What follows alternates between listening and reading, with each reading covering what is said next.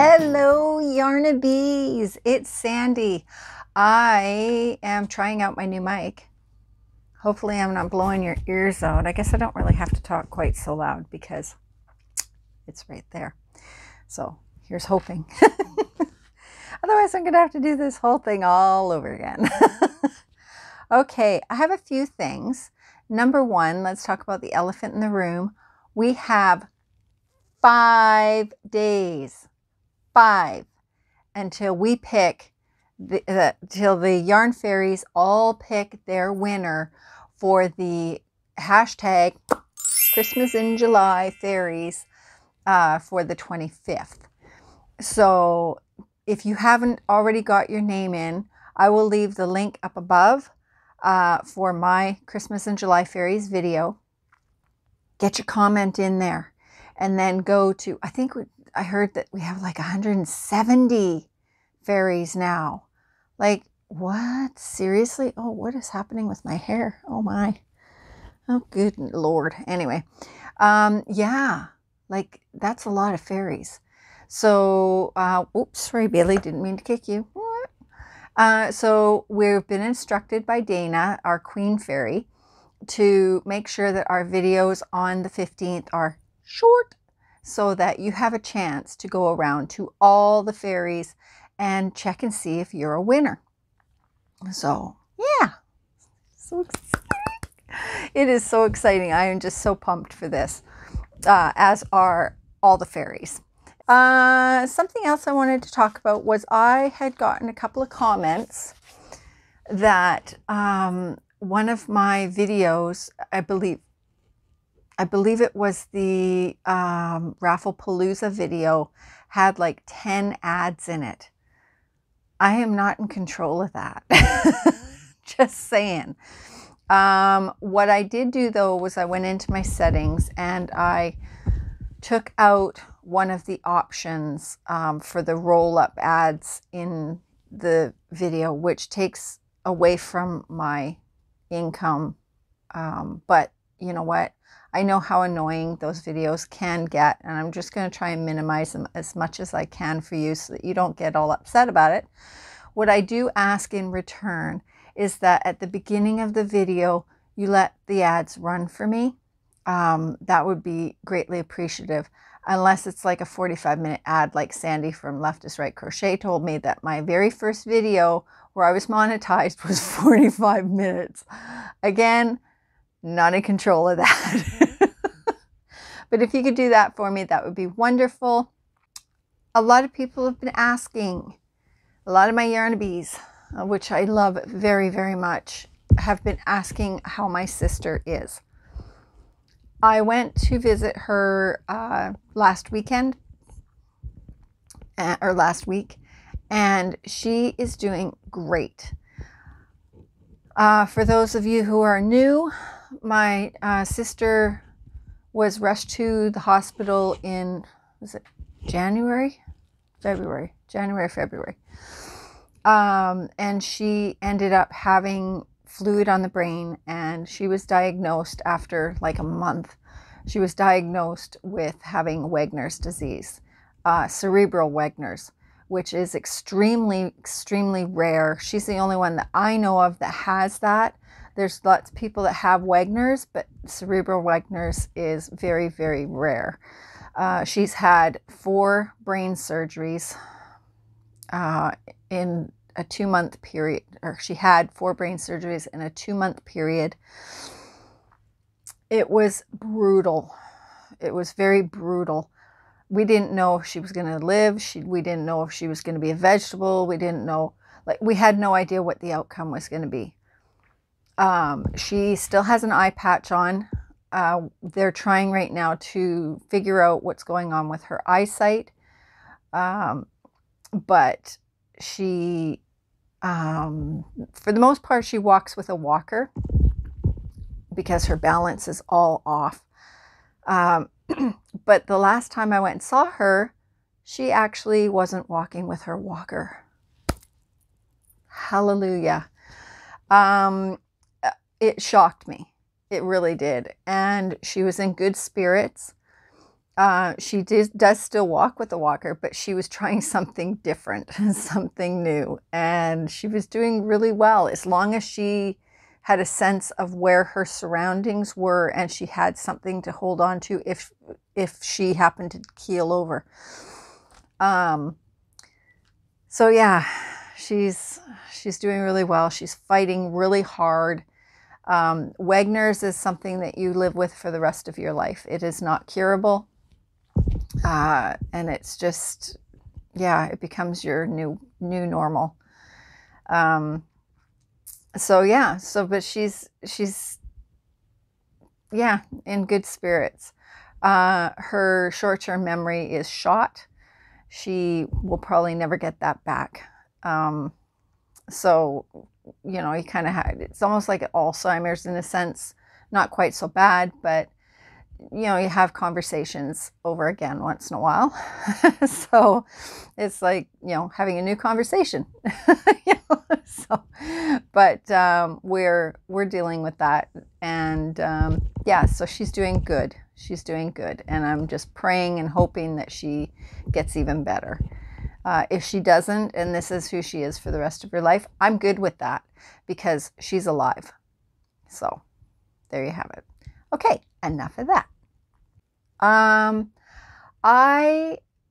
was wondering if you've seen all of my videos, you'd notice that I did a couple of cooking videos. I haven't done one in a while because I've just been in a funk with this whole COVID thing. But one thing that I do like making is strawberry rhubarb pies. George doesn't like rhubarb, so I started making strawberry pies. And I get my strawberries delivered fresh from a farm, which is really nice, and they're so good. And so I was wondering, I've got some coming this weekend, and I was wondering if you guys would be interested in seeing me make a strawberry pie. And I will give you my recipe. Shh, don't tell anyone though. So yeah, and if you have any other ideas for cooking videos, let me know. I watched Gary from Urban Yarns video, and he was saying that him and his husband had gone to come over to Vancouver Island and went up to Courtenay for a little vacation, staycation, whatever, over the Canada Day weekend. And I have to say, I was a little sad that we never got to meet. He said that he is going to be coming over a few times during the summer, and hopefully, if all goes well, I'll actually be able to meet him. I think that would be a lot of fun. But yeah, I was just like kind of little, but I'll get over it. Okay, so I'm going to show you a few things that I've been working on, and some FOs and a whip. I've been in that kind of mode where I wanted something quick and easy, and you know, some gratification just for the short term, because I've been working on this blanket what seems like forever. So I needed something really quick and easy. I'll show you the blanket in a minute. But I have been making these, which are headbands, and I know that if I try these on, my hair is gonna go all over creation, but I'll do it for you guys.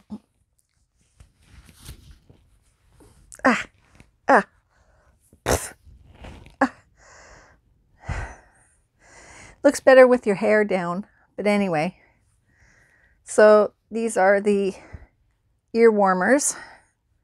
I don't wear them very well.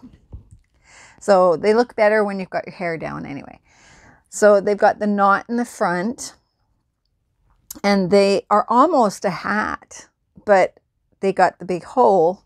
So if you have a ponytail, or if you've got your bun thing or whatever, then you've got, whew, that's hot. Whew. Anyway, I'm debating whether or not to do a video on these.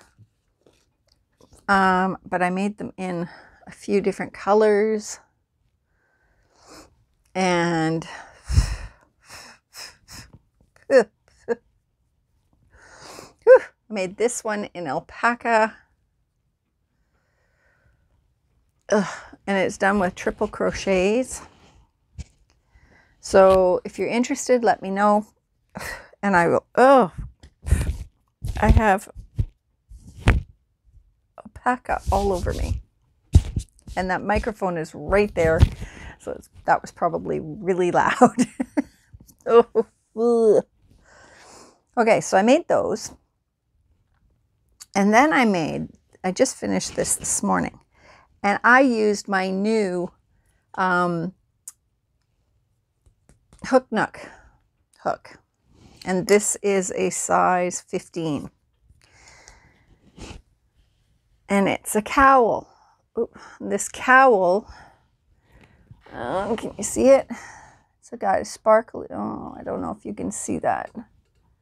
Oh, can you see the sparkle? Oh, I was really hoping that you were going to see the sparkle in it. But anyway, I used Loops and Threads Sparkle Luxe. And this, I don't think they have this anymore. I'm not too sure. But I used the Loops and Threads Sparkle Luxe and the Luxe. And it's the two of them together. Shimmer Luxe, sorry. Right there. So I used those two together to make the cowl. And the cowl, I would put it on, but I've got my mic on and it'll be like, sound really terrible. So I made that. And then I just love this. Look at him. Isn't he adorable? I love him. He's like, hello. So this is the first lovey that I made. And then I made this lovey. He's got the plaid in his ears and on his bow tie. Isn't he cute? And then I made this lovey with the pink bow tie. And this one's made with alpaca. So,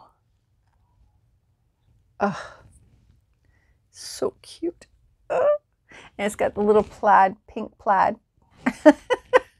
So I made that one. And I've got a few others that I'm going to be making. Like my moose. I bought another moose.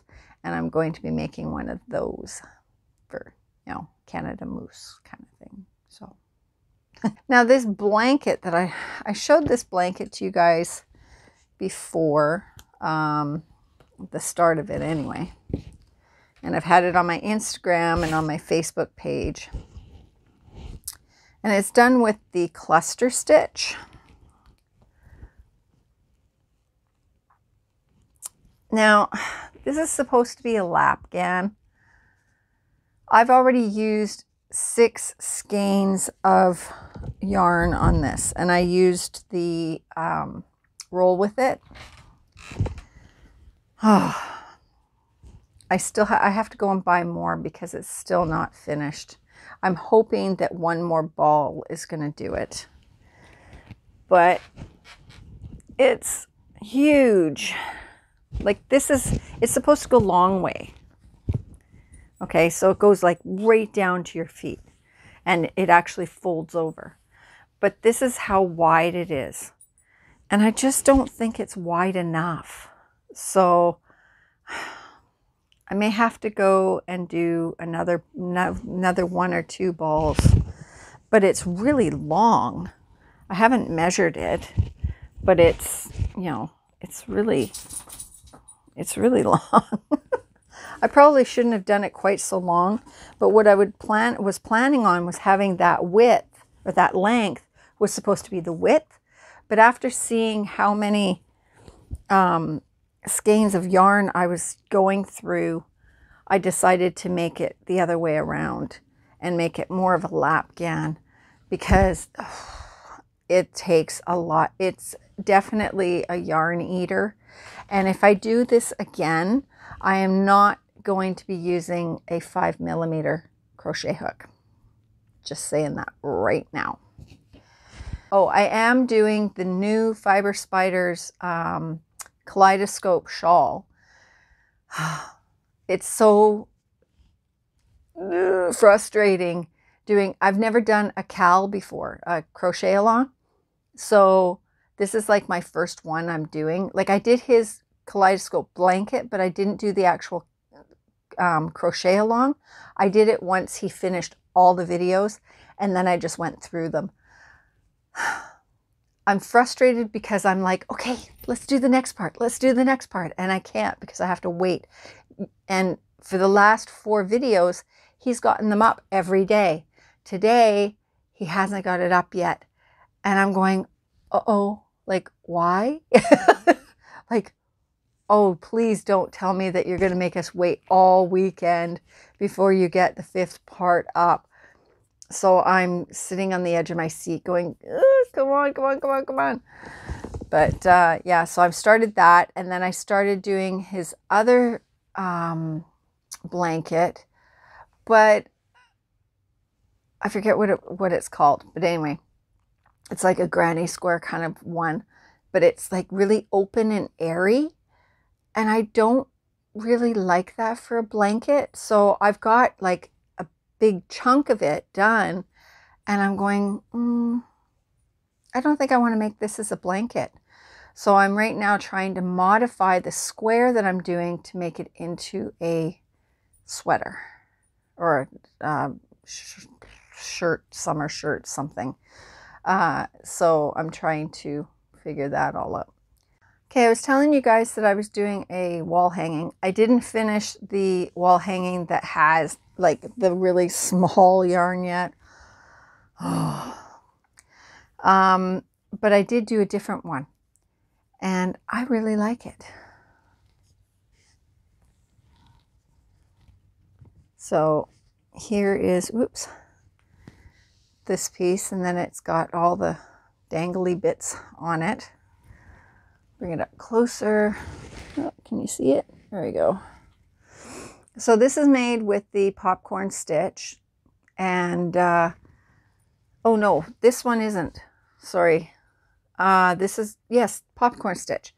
I think the original video is made of, or the tutorial pattern is made with the bobble stitch, but I was getting really frustrated with it, so I changed it to a popcorn stitch.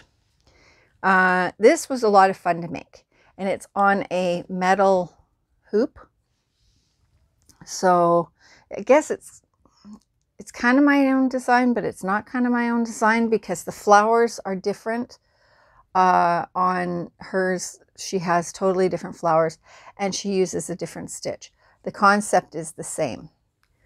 So I don't really know if I would be allowed to do a video on this or not, because it's, I guess, technically a copyright, but it's not a copyright. I don't know. But anyway, yeah, so I will put the link down below for the actual pattern, for the paid for pattern. Now, the one thing I was really upset about with this pattern was I had purchased a different pattern. It was a unicorn pattern, right? And this, it looked just like this, but it had a unicorn horn on it, and it was made to look like a unicorn. I thought it would have, you would think it would have this piece in there as part of the pattern. It did not. All it had in that pattern was the horn and the flowers to make it look like a unicorn. This part was not in the pattern. I'm sorry, but who does that? If you're going to put a pattern out there, put the whole pattern out there. Don't just put parts of the pattern. So I ended up paying for that just to find out that I had to go back and purchase another pattern. Then I found out, after I purchased that pattern, that it was free on her website. I was not impressed. I was not impressed at all. So yeah. But I love the pattern. The pattern's a lot of fun. I think it looks great. I was just really upset that there wasn't real transparency with that. And if there was, I didn't read it. I didn't see it. It's whatever. So don't be fooled. I will leave the website with the free pattern down below. Okay. And if you decide that you want to purchase the pattern, then she has it on that site. All right. I'm going to do a couple shout outs. Number 1, I would love to say a big congratulations to Sandy from Left is Right Crochet. She got her 1,500 subscribers. And I would also like to say congratulations to Linda's Yarn Barn. She got her 1K. Yay! Okay. 2 new to me websites is, one is Kelly's Crochet Adventures. I will leave that link down below. I haven't had a chance to take a look at her channel all that much. I just found it, but she's pretty new, I think. And then Shelly's Sassy Stitches. Try and say that 5 times. I watched one of her videos or 2 of her videos, I think. She's such a doll. So I will leave that link down below as well. Okay. That's all I got for you guys. Yeah. So I will see you guys in 5 days.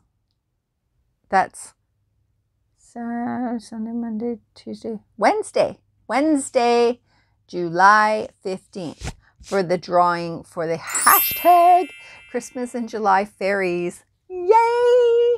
Okay, so you guys take care. Have a fabulous weekend. Stay safe. And I will talk to you then. Okay. Bye.